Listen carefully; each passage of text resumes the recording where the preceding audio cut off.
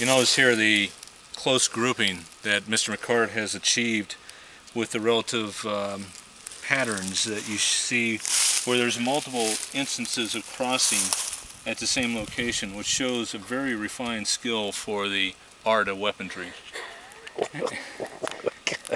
At 2,200 meters per second exit velocity, the 223 shells were accurately guided to perfect bullseyes, as you'll see here, and a strong grouping on the left, lower left quadrant of the target.